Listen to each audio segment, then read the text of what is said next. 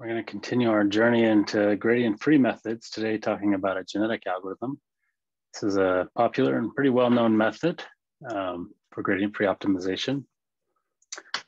This will actually be a two-part thing. We're going to talk about the binary form, and then next time we'll talk about the real valued version that allows for continuous, more continuous design variables. Okay, so genetic algorithms, as the name implies, are inspired by the biological process of evolution, using ideas from genetics. There are three kind of key ideas that are involved in all genetic algorithms. And I should say genetic algorithms are a subset of a wider class of methods called evolutionary algorithms. And there, even within genetic algorithms, there's a wide variety because we use heuristics. But here are the three main ideas. First is selection. And this is the idea from evolution of survival of the fittest. So this is where most of the improvement in the population or in the design is going to come from. We don't have the idea of a descent direction like we even did in Nelder-Mead and of course in gradient-based, but here the idea is that we're going to have the better designs survive, less fit designs not continue, and then over time, the population will improve. Okay, and then crossover, it's kind of the second idea, and this is meant to, this is inspired by the biological process of reproduction, so that we'll have a new generation. And then finally, mutation meant to represent sort of natural variation. Okay, so those are kind of the three main principles. As far as characteristics of the algorithm, one big difference compared to the ones that we've seen so far is that it's stochastic. So certainly gradient-based was not, and even the Nelder-Mead was not, but a genetic algorithm involves randomness. We use random numbers throughout the method, and that's kind of inherent to the approach. It allows for the robustness and variability, but it means that you're going to get a different result every time. So every time you run the genetic algorithm, you'll get a different answer. And often you will need to or want to run it multiple times because the answer you get may not be so great. It's not going to really converge in the sense that we're maybe used to. It's going to terminate usually after some number of generations.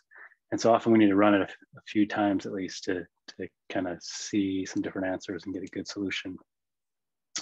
If you need reproducibility, you can set a random seed. So every programming language has the ability to set a seed so that when you generate these pseudo-random numbers, you'll still get that same sequence of random numbers for reproducibility. The method is population-based. So this is even more beyond. So with Nelder-Mead, we saw that we had multiple points, right? That we kind of evolved in this tetrahedron. Well, we're going to go even beyond that and have a population, even more points. So let's say hundreds of points potentially. This helps for exploration. We can explore more of the space, although of course the trade-off is going to be more expensive, evaluating the function at more places. It has a real or a binary version. That's nice because with the binary, we call this binary encoding, we can handle discrete variables. It's not necessarily the most efficient approach. We're actually gonna have a whole chapter on discrete variables, but it provides an option for us if we, for problems that have, let's say, mixed or discrete variables. And it's heuristic. That's not how you spell. Heuristic. Somewhat like the Nelder-Mead, right? Although there's even more variations possible here. Throughout those different processes of selection, crossover, mutation, a lot of different options one could use. And these are heuristics, so some things tend to work better than others, but there's a lot of variation and no real guarantee of what's going to be best. So there's a lot of tuning and exploration that's maybe needed when you use a genetic algorithm. I would say is just sort of a general characteristic compared to some other ones we've used. Genetic algorithms, like the biological process that it mimics, is I guess is the pro and con. It's slow to adapt. That means it's going to take longer generally, but it's also more robust. So just like as a advantage occurs within the design space and the population, it's not going to try to quickly converge towards that. The population doesn't converge towards that and stagnate early. It's going to still slowly move and adopt maybe some of these good features, but slowly, so that maybe other good designs can emerge. And so, like I said, this helps it be robust and not stagnate too early, but it also means that it's slow. It's a slow process. Okay, so let's just get into some terminology here. Each design variable, so let's say x1 here represents the height of some object, and we're going to encode this in a gene. In this case, we're going to be using binary numbers, so we have some sort of encoding, but for real variables next time, it's just the regular number. But we combine all of these design variables into what we call a chromosome. And so this chromosome represents an entire design, right? This would be what we're used to thinking of as say, a starting point or a set of design variables. But the difference here in genetic algorithm is we'll have many of them. And the set of them we call the population. So there are many members of this population. Each one is a separate design. This entire population gets evolved into a new population, and we call that a generation. Yeah, so, well, let me just illustrate this first, and I'll mention what I was going to say there. So here's a diagram of those three main processes that we talked about. At some given iteration K, we have a population, and here, say, depicting in 2D would be a visual representation of the population, all different design points.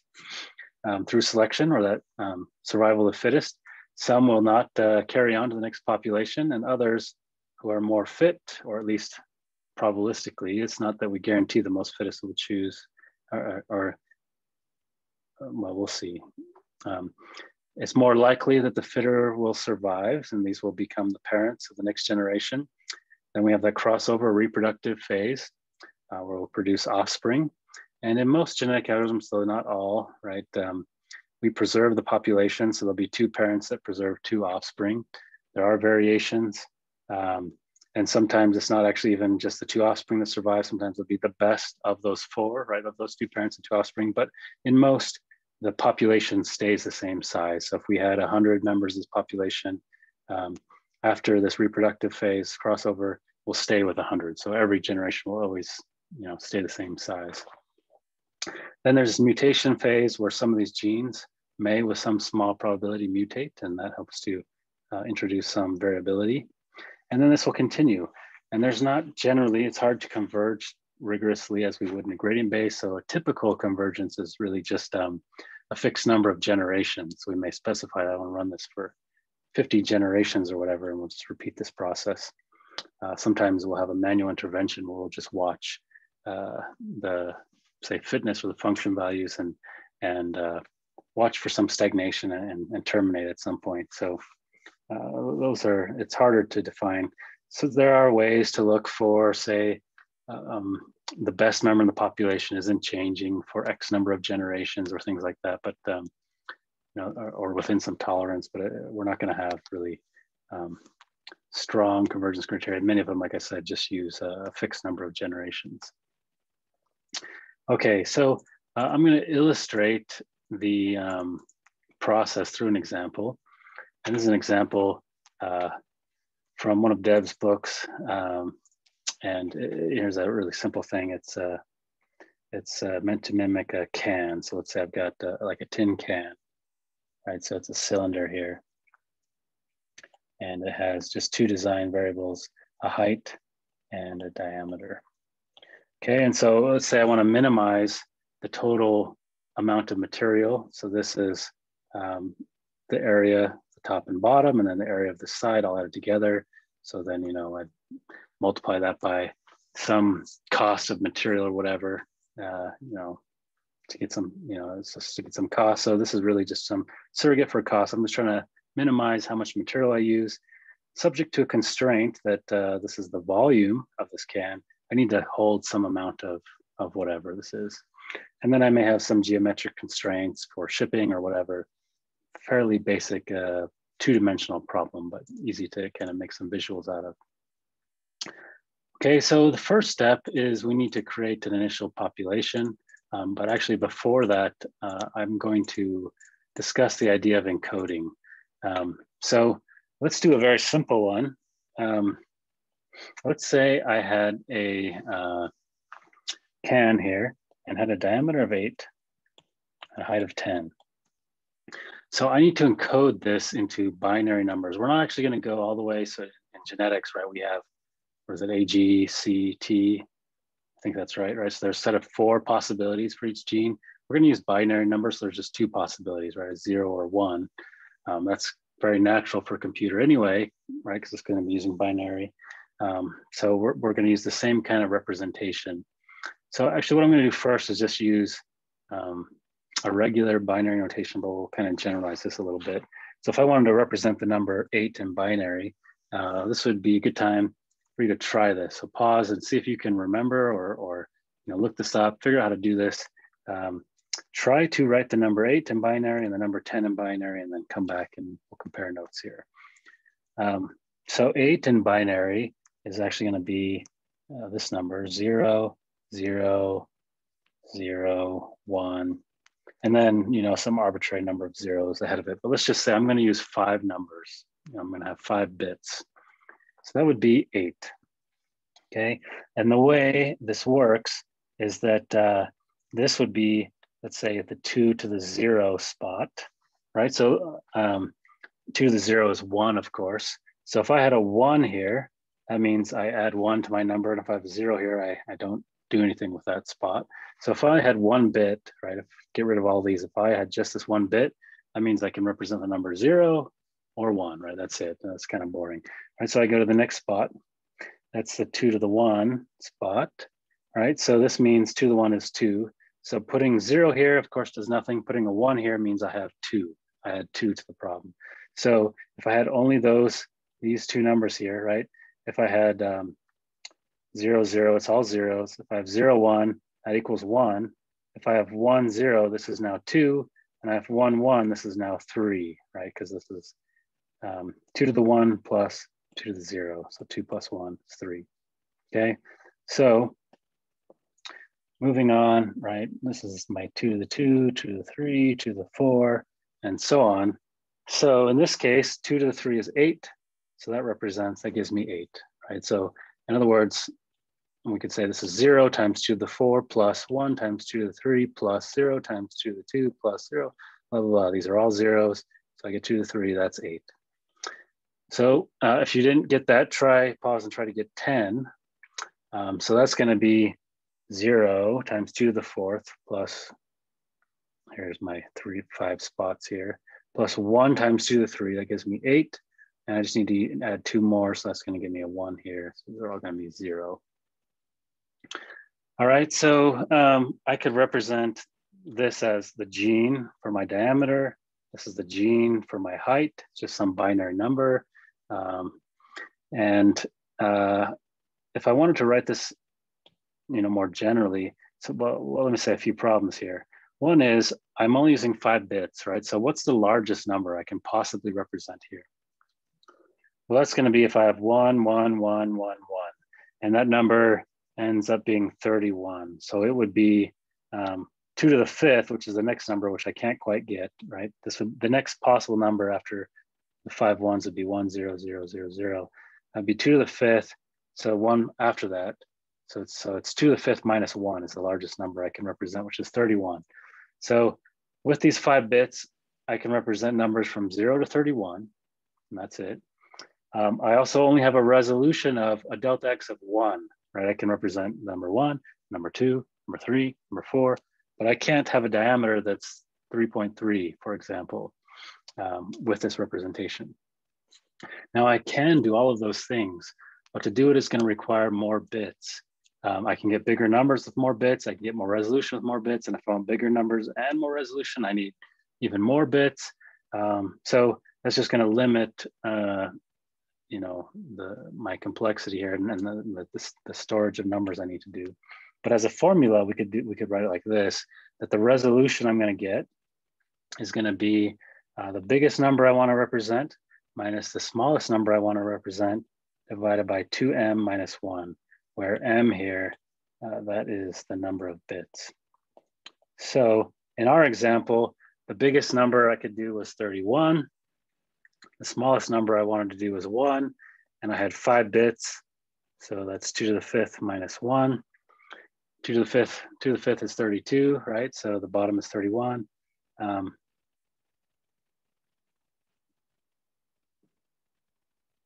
Oh yeah. No, sorry. I was gonna say that doesn't quite make sense. The smallest number I could do is 0, right? I could do all 5 zeros. Okay, that makes more sense. So I get 31, I didn't need to erase 31, divided by 31. So my delta x is 1 in this case, which wasn't too surprising. I could pick other delta x's, and this will tell me what I need to do. So I could either choose a delta x I want, right? And then solve for the number of bits, or vice versa, or delta x and the number of bits and solve for what the biggest number I could do. Anyway, I could pick any one of these and solve for another. But this tells me kind of the relationship. And then if I wanted to go backwards, if I want to take this number and get an x value out, the formula is going to be like as follows. X is going to be my smallest number. The bar is going to be the smallest underneath. Plus, sorry, I don't know if I described this notation. So x underneath, that means the smallest number I can represent. When I put the bar above, that's the biggest number I can represent. So let's see, I from 0 to m minus 1, bi to I. So bi here is just, it's the bit. It's either a 0 or a 1. So we're just going to iterate through each of these bits. So this is exactly the process that we just did here, right? I take the bit, I look at bit number, I start with this first bit. Is that a 0 or 1? I plug that in there, and then I multiply it by 2 to the I, right? So I start with 0, I go 2 to the 1, right? bi times 2 to the I plus b1 times 2 to the 1 plus b2 times 2 to the 2, right? And then to make this more general, I now multiply by my width. Before we were doing the case, which is going to be normal for just regular binary numbers where delta x is 1. But I could make delta x anything. So let's say, just an example, delta x was 0.5. Everything I did would work just fine, except for I'd multiply through by 0.5. So my range of numbers would go from 0 to whatever, let's see, 31 divided by 2 is 15 and a half, I guess. So this number here would actually be 4. This number would be 5. So I would have had to, move everything up. So it's either I can get smaller resolution, but it tightened up my range here. Okay, so, I mean, this is important, for the more general case, but let's just stick with the simpler case for now. I'm just gonna stick with this regular binary. So here's my can. It's got this for the diameter and this for the height. Okay, so what do? We now combine them into one chromosome. So here's my chromosome. I take my diameter, right? This was the diameter. And I take the height, 0, 1, 0, 1, 0. And I'm just gonna mash them together into this one big binary string here, right? Or bigger binary number. So this is my chromosome. And if I've got lots of variables, right? Just like we take a chromosome, we put together all these genes. Actually, I don't really know how it works, something like that, right? But we do the same thing here with this big binary number. We take all our design variables and we just plug them all in along some one big length. And it's kind of a very similar idea to some things in genetics, in that these numbers encode something about the design. So let's think about this case here. If I take this first bit and flip it, what does that physically mean? Well, what does it mean if there's a 0 here? That means that my diameter could range between a number from 0 to the biggest it could be is 15. Whereas if this first number is 1, that means the diameter is going to be a number between 16 and 31. So you could say that this first bit here is like the gene that says whether I have a narrow can, a diameter between 0 and 15, or a wider can, a diameter between 16 and 31. So in some sense, these bits here, these genes, are encapsulating something about the design, right? Okay, so that's kind of the background of the chromosome thing. So first step, initial population. Okay, and let's think about the 2D problem here. What's going to happen is that we're going to provide some bounds. actually, I'm just going to draw this as a square here. So let's say I only had two variables, and x1, let's say it could vary between -3 and 8, and x2 can vary between 1 and 3, whatever. Okay, so I want to choose some initial points for my initial population. We could do this randomly, and that's certainly an option that's done, but a better one is to do things that are still random, but are spread out in some sense, right? Because if it's purely random, I may cluster a lot, and I kind of want to span the space. A method that's commonly used, and we'll talk about later in the semester, I'm not going to talk about it today, but you can certainly look it up or see it as an option in many of these methods, is what's called Latin hypercube sampling.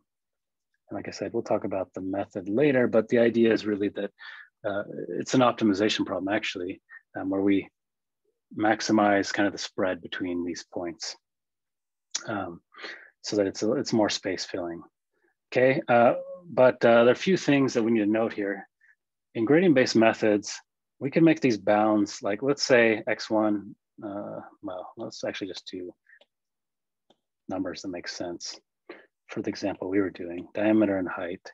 And let's say these were things that were allowed based on whatever, manufacturing, shipping and such.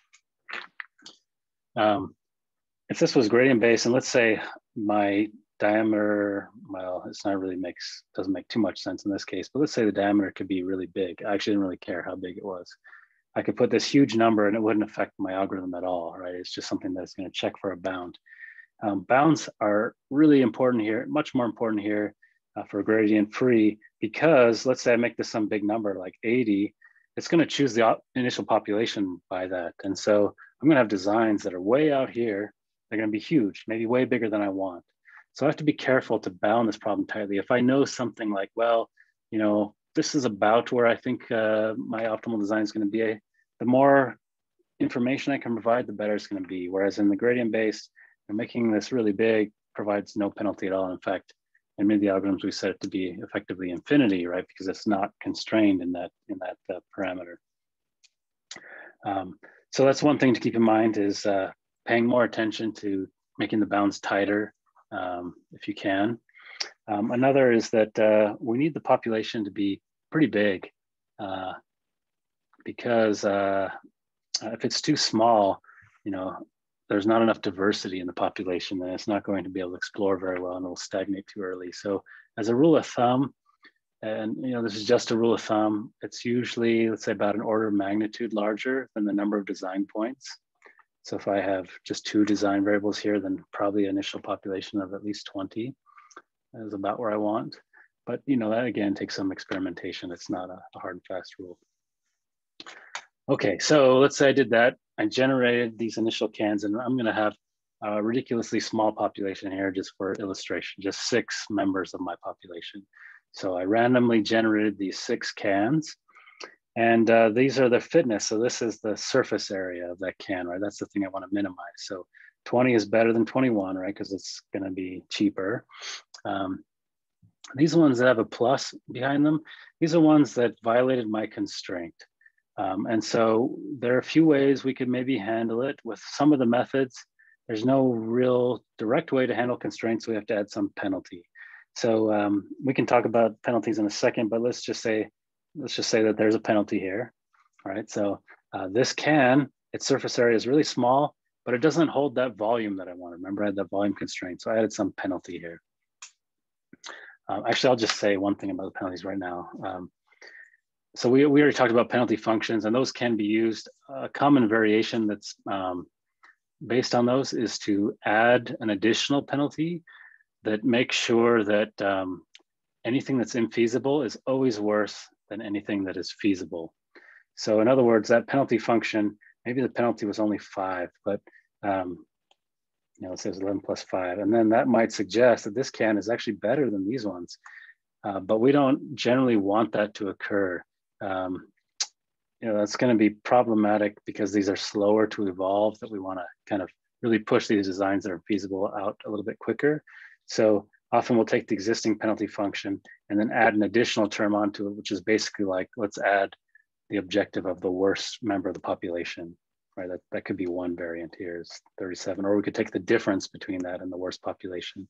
So we could say, let's take the difference here between these two. So we know that adding whatever it is,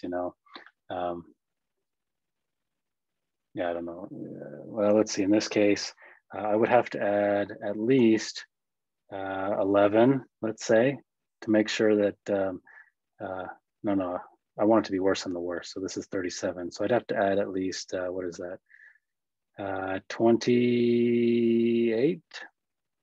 Yeah, I have to add at least 28, right? Plus whatever penalty term that I add. So that's just one approach. Okay. Let's now move to the next phase. So I've got my initial population. Now the next step was selection. That's survival of the fittest. And there are a few approaches. The first one I'm going to talk about is what's called a tournament. So here's what happens in a tournament. We are going to randomly assign these members into pairs. So I'll pick one and I'll randomly pick another. Okay, and then I'll take those two out, and then I'll randomly. So let's say I randomly chose this one, and those are removed. And I'm going to randomly pick another two, and those are removed, and then I randomly pick another two. Okay, and then I do a tournament. So let's say this is what it looks like.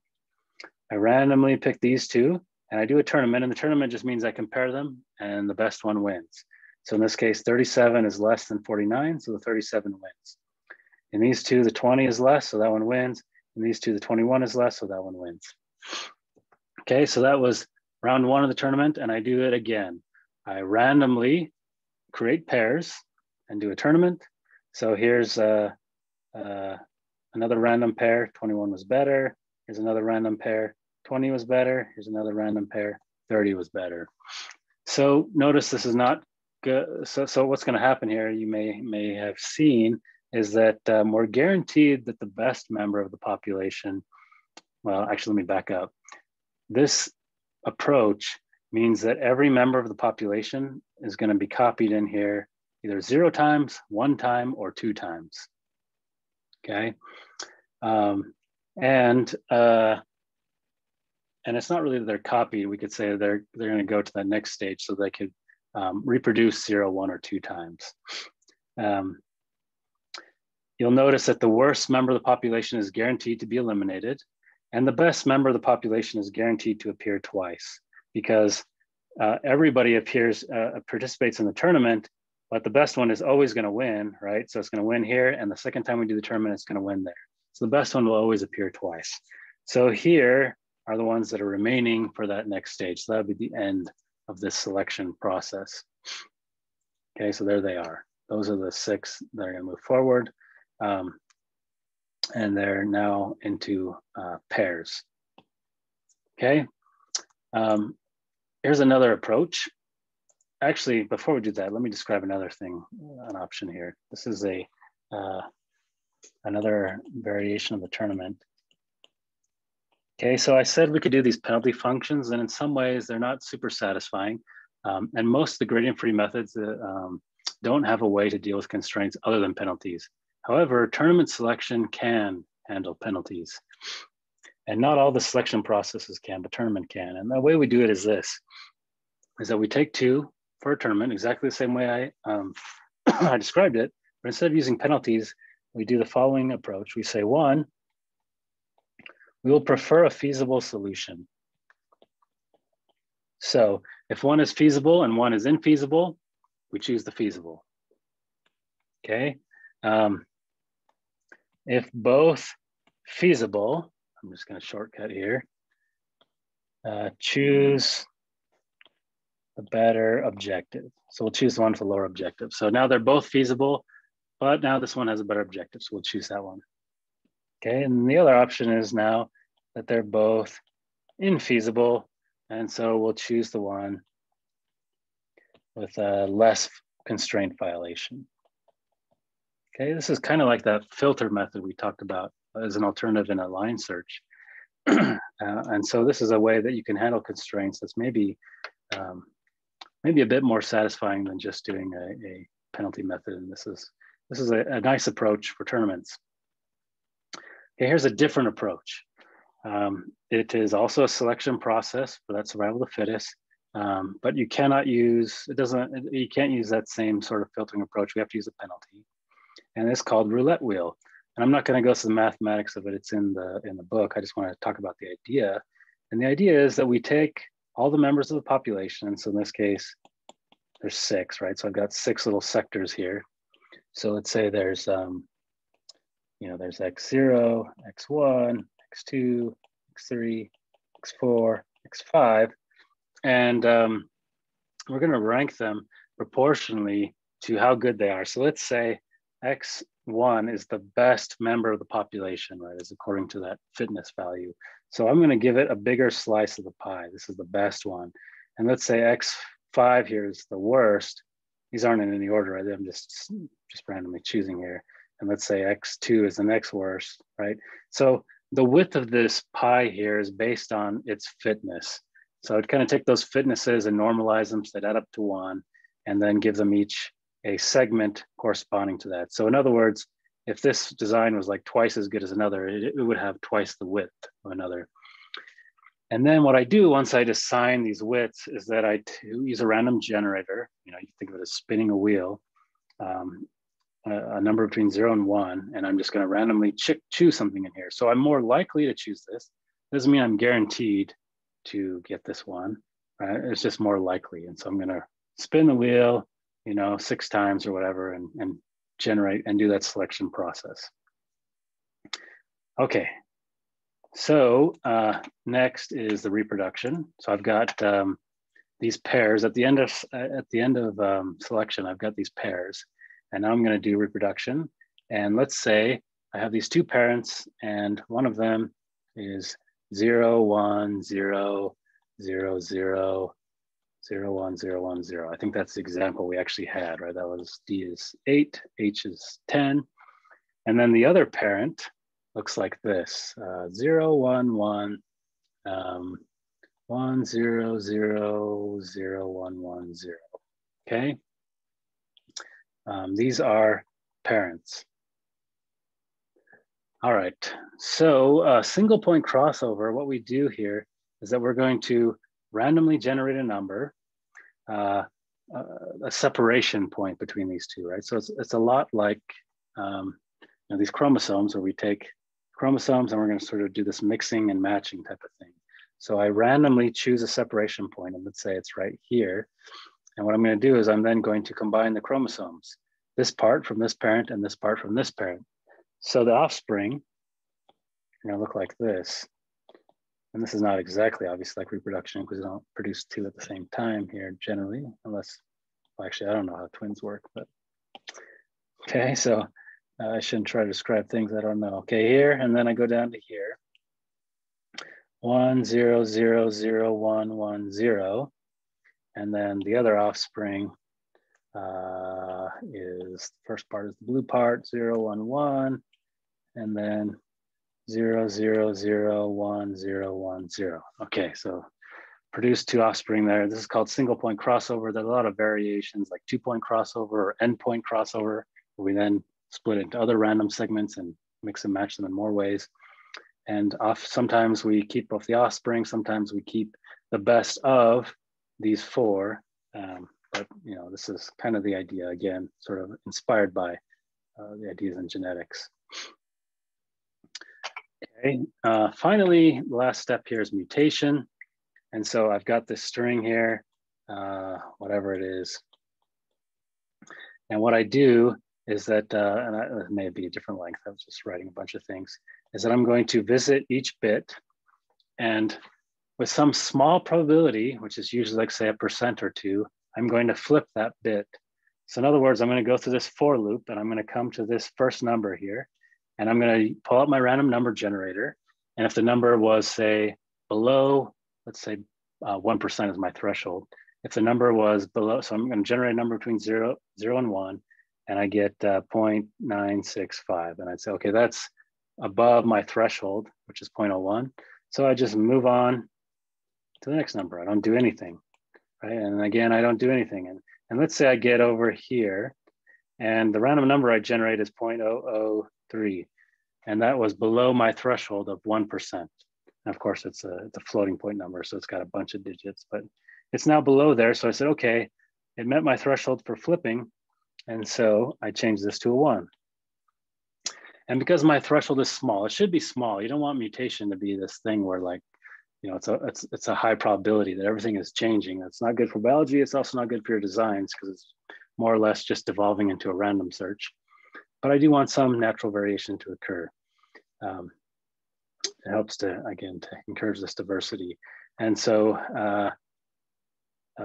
probably is going to be small, but some of these bits are going to be flipped.